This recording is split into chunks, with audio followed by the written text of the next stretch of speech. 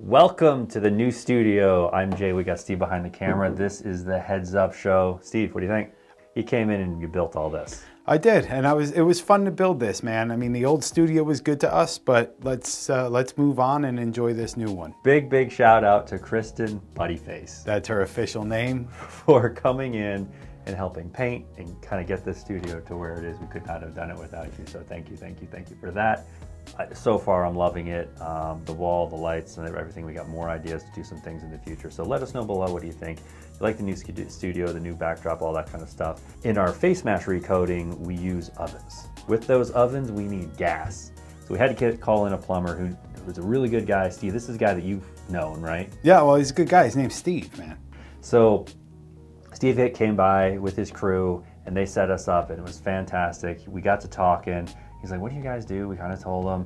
He's a big Raiders fan, and he showed us his man cave. He's a legit fan. Let's get a SpeedFlex Raiders helmet. We're going to bolt on some really cool items onto this piece, and we have 9 brands going to be going on this helmet. This is the type of video, if you are the kind of collector where you are not happy with what comes right out of the box, we're going to show you exactly how easy it is to make all these upgrades.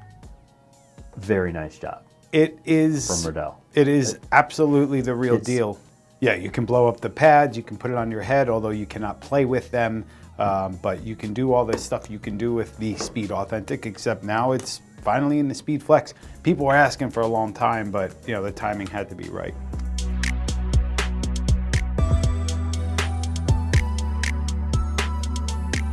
So we are going to be removing the standard gray SF2BD face mask.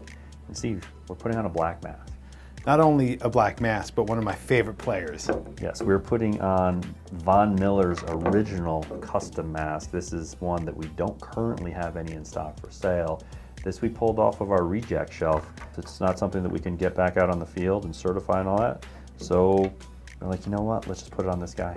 Yeah, and this is quite a upgrade for Steve, so I hope he can appreciate what's going into this.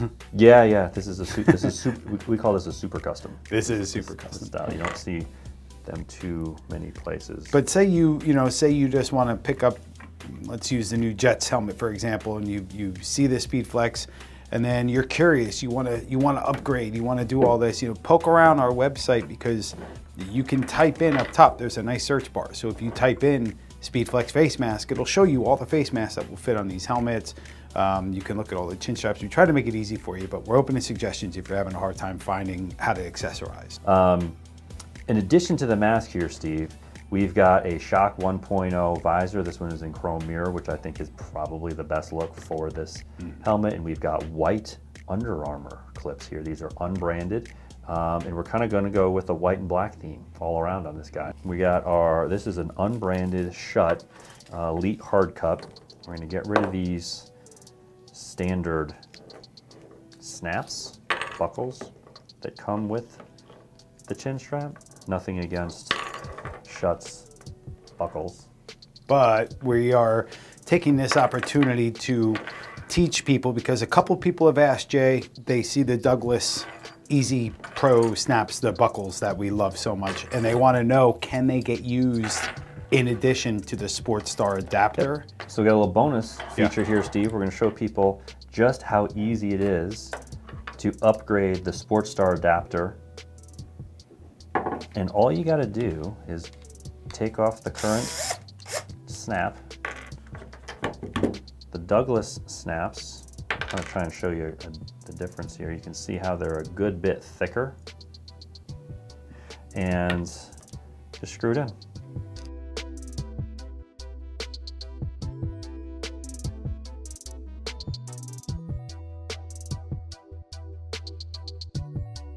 So we're going to remove this guy here. We're actually going to continue to use the strap locks. Yes. And while you're doing that, Jay, I think it's interesting to point out the Raiders decals. You see how low they are.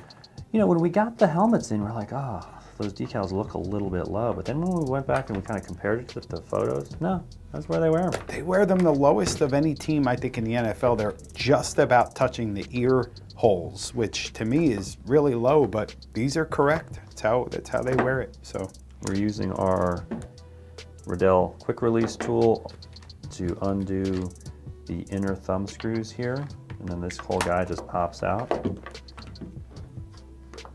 If you are constantly changing things on your helmets all the time and you have a Riddell helmet, this is a must-have. Equipment managers all over, that's what they're using.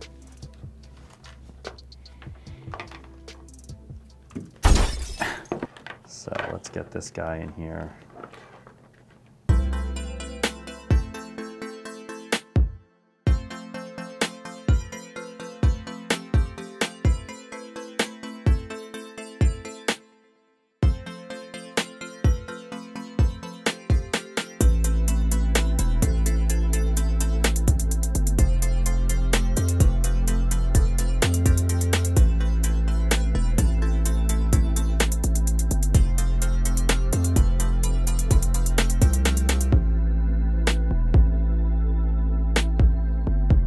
This is not where you're going to want this chin strap. You're going to want to adjust this. So when you do, just unscrew this and slide this back, cut it wherever you want.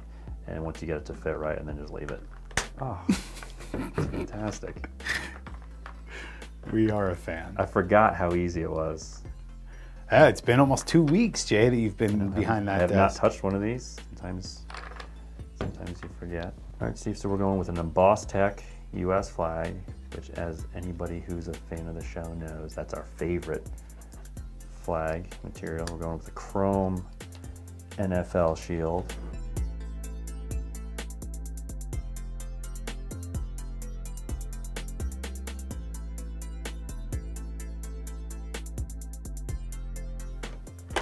Face mask on here. I find it interesting that in this case it works out the best, but the new helmets have the black groundlets there for the quick release. They got black groundlets, Steve, and they've got black jaw pads. Nice. It looks like, if you didn't know any better, it looks like a precision fit. And there we have it. Not bad, not bad. Steve, should I put it on? Yeah, you have to. This is a nice one. We got a couple my fingerprints on here, Steve. I do my best to avoid it, but you know, let's see how this guy looks here. Oh yeah.